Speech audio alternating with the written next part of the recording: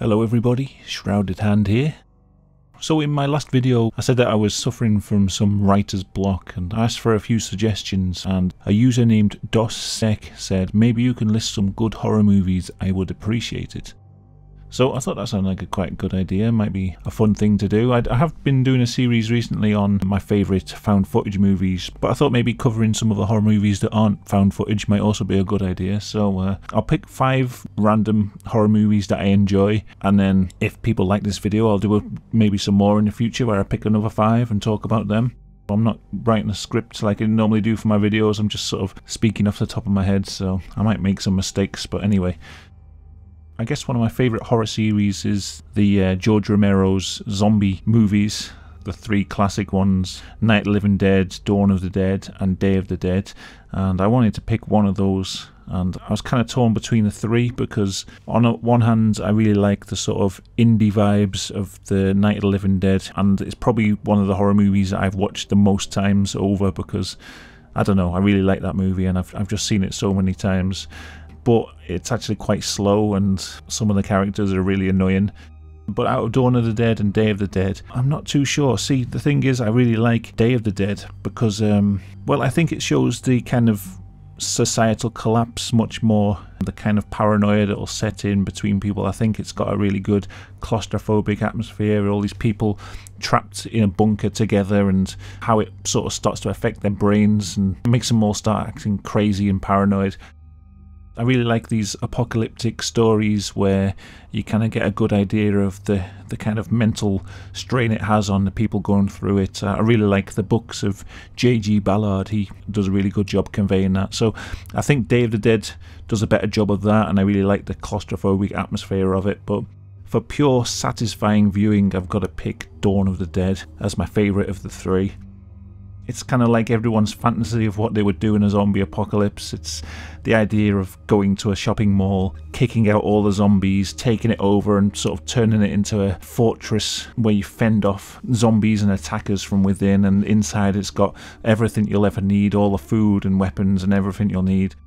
I just love the whole look of the movie, the weird cheap looking blue zombies and the gore effects. I think like the gore effects are a lot better in Day of the Dead, but in Dawn of the Dead they've got that kind of almost Hammer horror type of vibe. The blood is bright red, it looks kind of like paint, and I don't know, I just love the whole journey of the movie, from the opening scenes where they're in that weird apartment complex that's full of zombies to escaping in a helicopter and ending up in the shopping mall, and how they work to take over the place.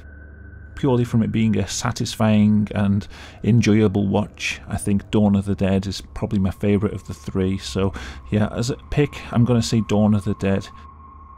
Yeah, I don't know, it's just, there's something about Dawn of the Dead. It's like the default of zombie movies, Dawn of the Dead. It's the ultimate classic, I think. Yeah, every other zombie movie sort of looks to that one to try and emulate what they did, and I'm not sure if it's been done better. So for my second choice, I'm going to go a bit more recent. I'm going to pick the 2015 film The Witch.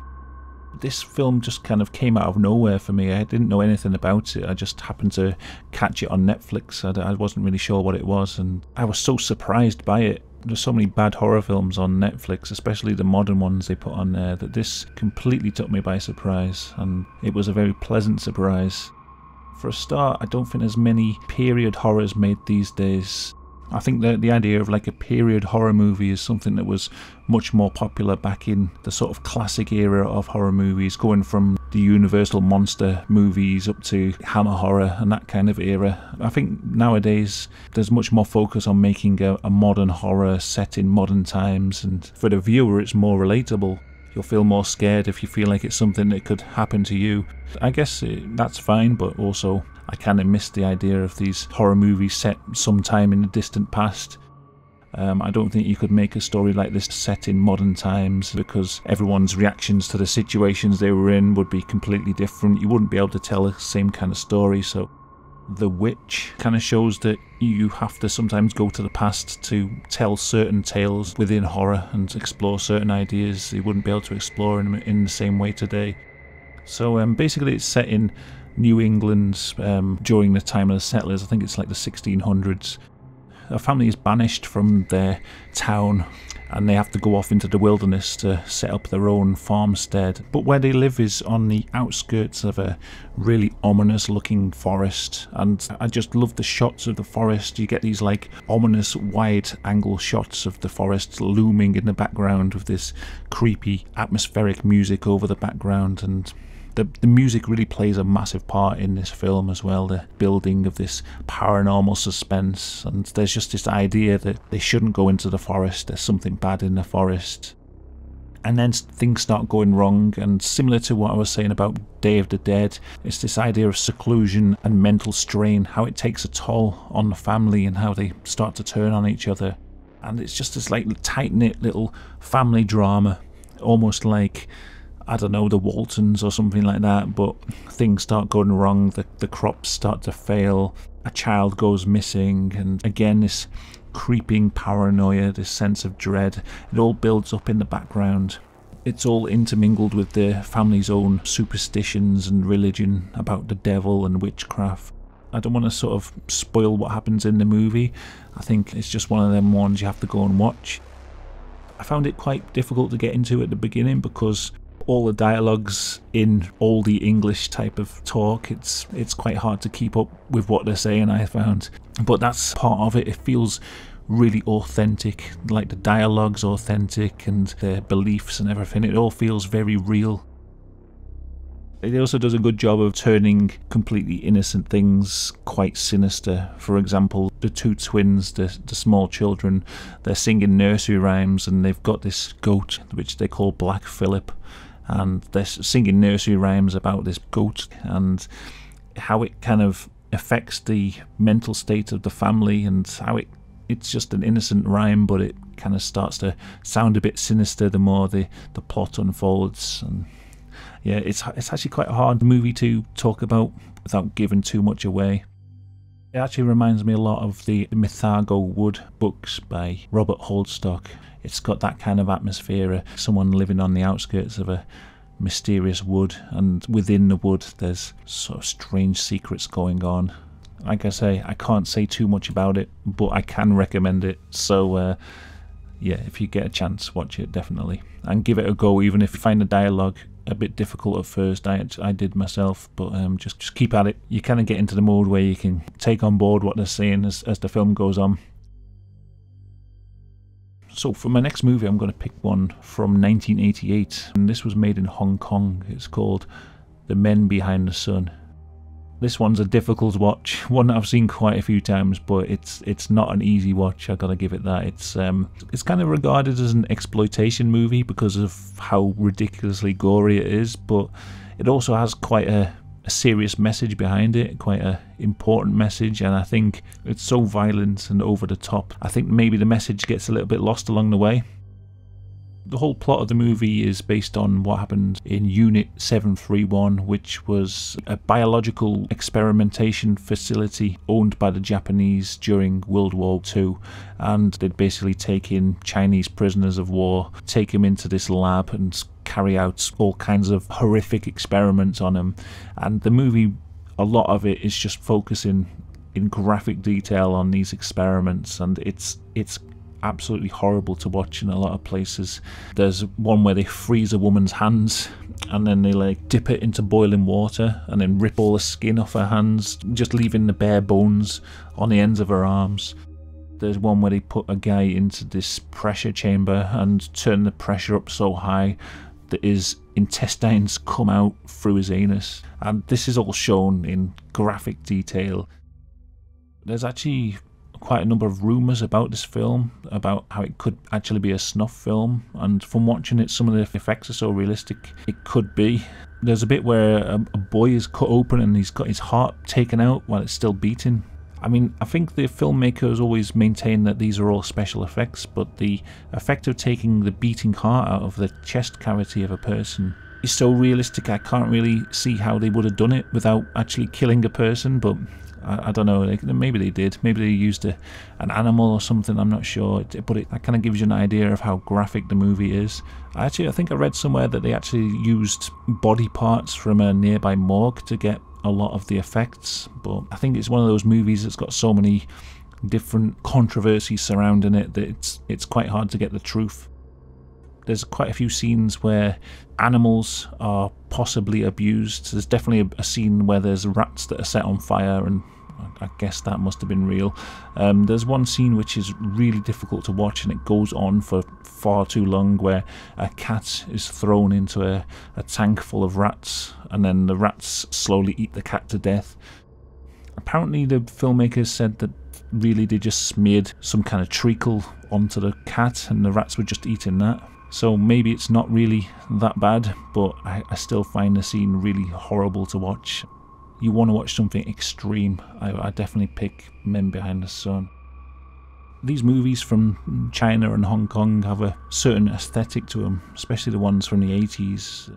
A grimy, slightly cheap feeling to the whole movie, but that kind of adds to the atmosphere of it. Everyone's stuck in this horrible facility and they're just treated so badly. You get the sensation that some of the stuff you're watching could be real as well, given the budget that they had to make the movie. It just adds to the sort of sickly feeling you get from watching it. I think you've got to be in the right mood to watch this one. I don't know if this will be a recommendation for everyone, but if you haven't seen it and you like cannibal holocausts and your faces of death, things like that, you'll probably enjoy this one as well. It's definitely worth a watch. As the end credits roll past, you get a little bit of history there, but the thing is, the movie, it's designed to shock you as much as possible. I guess it kind of leaves you feeling overwhelmed by the end of it because you've witnessed so many atrocities. There's the idea that this actually happened in real life, and there's far more that actually happened that wasn't actually shown in the movie. So yeah, it's got an important message behind it. It's a decent watch. If you're into your extreme gore, then yeah, I can recommend this one. Okay, the next choice is going to be another Asian movie. This one comes from Japan, made in 1999. It's Audition by Takashi Miike, who's quite well known for making extremely violent, sick movies. Ichi the Killer is another one of his. If you've seen that, you might know what to expect from this one. So yeah, I've got a kind of story behind why this one is on the list. I do have a very personal reason why this one sort of sticks in my head as a horror movie that particularly freaked me out. This went back to when I was in university and probably wasn't as responsible as I am these days. When I was that age, I kind of liked to experiment with various different things, and my friend had Hawaiian baby wardrobe seeds, which contain an ingredient called LSA, which is kind of similar to LSD, but apparently the trip can be a lot more difficult for people. So yeah, me and my friends chomped down a bunch of these seeds just because we were young and stupid and trying to have a good time. After a while, nothing really was happening. We decided to put on Audition, and this was just happened to be on the TV at the time, I think, and I didn't know anything about this movie. I was like, oh, you know, this looks interesting, I'll watch it. And this is another movie that I can't tell a lot about without spoiling it, but let me just say the first 2/3 of the movie are just a pleasant love story about a guy who holds an audition with the ulterior motive of finding himself a partner. As the movie's going on, the seeds we took were slowly starting to take effect, and we were starting to feel a bit funny. Just as the LSA started to kick in really hard, just as we started to peak, the movie takes a massive twist. The whole tone of the movie changed to full-on horror, and it's like a torture horror. It's absolutely horrific. There's so many images in the film that are like now embedded in my mind because, you know, we're just sitting there having like a kind of weird experience, slightly trippy, and then all of a sudden we're plunged into this nightmare world where people are getting like needles stuck in their eyeballs, and there's one bit that sticks out in my head where there's a guy getting his head sawn off with this metal wire put around his neck, and it's being pulled back and forth and slowly sawing off his neck, and the sounds of it going through his throat were so embedded in my mind that I had to get out the room because I tried like looking away, but just the sounds of it sawing through his neck was so realistic to me. Just as I was starting to peak, that sound just sent me like running from the room. I think I came back in and watched the end of it, but it really left me in a really bad state. It sent me on such a bad trip that the movie is now kind of embedded in my head. I remember I couldn't sleep that night. My friend who was also watching the movie with me went back to his room and he was like being sick. We both had like this really terrible night afterwards, and I remember for like maybe a week afterwards I just felt really off kilter. It was like I was getting flashbacks to the movie. If I saw a girl who looked like the girl in the movie, I'd suddenly get like a mild panic attack. Eventually it went away, and I have watched the movie since, and it didn't have the same effect on me, but it's still a really good movie. I can recommend it. You might not get the same effect that I've got, but I wanted to put it on this list just because of that story. I kind of wish I could recommend a movie and tell you about it without telling you how the pacing of the film works, but I couldn't really describe my experience of it without revealing that. I don't know, I think it might be because of the changing pace at the end of the film. I think because of the first part of the movie has built you up so much that the ending is so much more shocking. You know, if it was just a full-on torture porn movie from start to finish, I don't think it'll have the same effect. So yeah, Audition, definitely recommend that one. The final movie I'm going to pick, and this is just because I watched the recent BBC adaptation of Dracula, and I was so appalled by it. They butchered it so much. Honestly, they did such a bad job of it that I had to go back and watch an old classic just to sort of cleanse myself of the horrors of the BBC version. So my next recommendation is Nosferatu, the original silent version. Yeah, 1922, absolute classic. From comparing it to a modern adaptation where they've got all the budget, all the special effects, all the CGI and everything, and just being able to mess up the story so much that really brings the whole thing down, to going back to the real bare bones of the story. You know, they didn't even have sound back then. Some of the special effects are so terrible, but the fact that they still managed to effectively invoke a sense of horror into the movie, I think it's really important to look back on these things and see how they did it, because these modern adaptations, they miss so much out. So this movie does two things really well that I think they leave out of quite a lot of Dracula adaptations. The first one is Dracula himself, or Count Orlok as he is in this movie. A lot of modern versions of the Dracula story, Dracula's always seen as this quite charismatic, attractive character. He's a real ladies' man. He's got this kind of mysterious, sexy vibe to him. And what I don't see conveyed often enough is the underlying animal nature of him. The only other movie that I've seen that does this quite well, the movie called Bram Stoker's Dracula by Francis Ford Coppola. I think that also has this sort of idea that underneath Dracula's like this horrible, inhuman monster. In Nosferatu, you never see the kind of sophisticated side of Dracula. He's just pure animal evil throughout the movie. He looks like a rat, and the image of the rat is used continuously throughout the movie. The fangs aren't at the sides on his canines like they are in most movies. It's his two front teeth that stick down like a rodent's, and he's got these horrible pointy ears and this hooked nose, and the whole look of him, the way he holds his hands and the way he moves his body, it just gives this kind of alien, inhuman look to him. They also did this quite well in the recent It movie. You know, he looks like a human, Pennywise the clown, but the way they had him move his body, you kind of tell that he's not human. There's something alien and unnatural about him. And I think also they did this so well in Nosferatu is the way he holds his hands and moves around, and when he rises up out of the coffin, the whole vibe of Nosferatu, there's something off about him. And being able to convey that in a silent movie is a really good achievement. The other thing that I always think they miss out on in a lot of Dracula adaptations is the idea of Dracula having this exterior power to him. It kind of goes out in front of him. It's kind of like if you've ever watched the Moomins with the Groke character, there's this big monster thing that wherever it's going, it gets cold there before the Groke arrives, as if it sort of sends out this wave of cold energy ahead of itself. Suddenly it goes cold and you know that the Grug's going to arrive any minute. And it's the same with Dracula. Dracula sends out this like evil energy. His thoughts go ahead of him and they sort of send this evil influence. So like in this case he doesn't go back to England, he goes back to Germany in some town called Visborg. But ahead of him, as he's travelling there, his evil influence kind of travels ahead of him and starts to infect the minds. Knock is the equivalent of Renfield in the original story, the one who goes mad with the evil influence of the vampire. Even before he's set foot on shore, the influence of the vampire is taking hold in people's minds. And I think this is one of the best versions of showing that element of Dracula.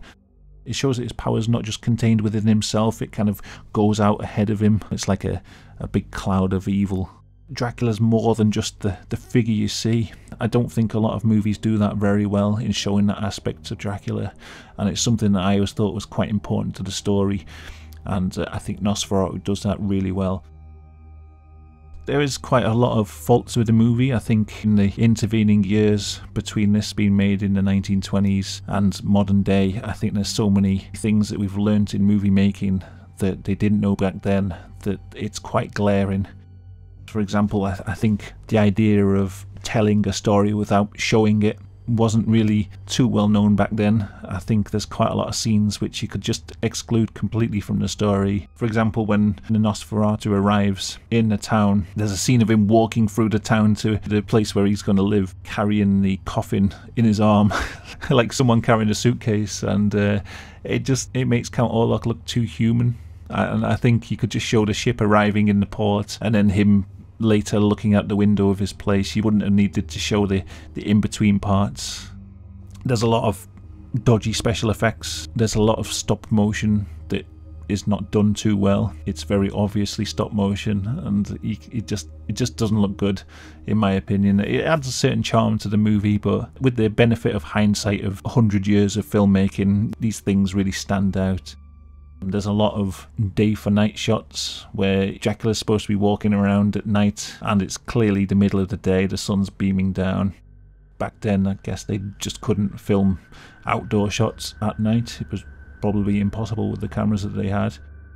A lot of the acting is also a bit corny looking. They kind of tend to overact. It's very theatrical. I guess a lot of the acting came from the theatre where they had to exaggerate their movements and their facial expressions to show what they're feeling, so that the people at the back of the auditorium would be able to get what emotions they were trying to convey. So I guess when they started making movies, they thought they had to over-exaggerate in the same kind of way.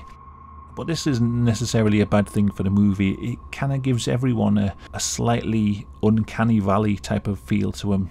Everyone feels slightly unnatural. It's not just Dracula actually, everyone feels kind of a bit off and a bit slightly creepy. The faces are all really painted up theatrically, and they've all got these really white faces with dark eyes, and they all look kind of a bit corpse-like. They look like painted corpses, and they've all got these creepy rictus grins on their faces the whole time. There's just so many visuals in this film. The use of the shadows, the clawed hand of Dracula as he reaches for the heart of the Mina Harker character. I can't remember what her name is. Ellen, that was it. Yeah, I remember now. Ellen was the name of the character. As he reaches up and clutches at her heart with his shadow. The images of the rats coming out of the boxes.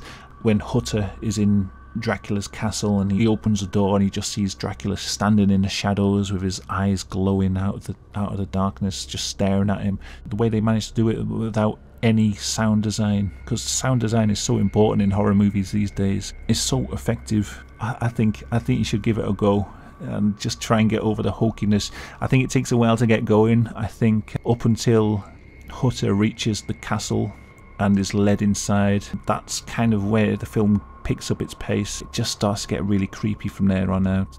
It does so much with so little, this film. All the visuals of the castle itself, like the way when Hutter's walking around and he's always framed by some like oppressive archway or something. It gives you the feeling that he's always like enclosed by the castle in some way. It's really clever, all the framing of the shots. Like when Dracula leads him into the castle and it's kind of like he's been swallowed up by this big yawning mouth. It's well worth watching just for these few visual shots that have so much impact. That's my 5 recommendations for today. If you like this, then let me know and I'll do another one. I've got loads of movies that I can recommend. That's not like my top 5, it's just 5 that came to mind. Let me know what you thought in the comments. Whether you agree or disagree, that's all fine. And whether you liked this video, if you'd like to hear more recommendations, then let me know that as well. So thanks for watching. If you want to help support the channel, you can check out my Patreon. $2.50 a month, and for that you get access to my videos 24 hours before they go live on YouTube. And also you'll be helping to support the channel and keep me going. Okay, catch you next time. Goodbye.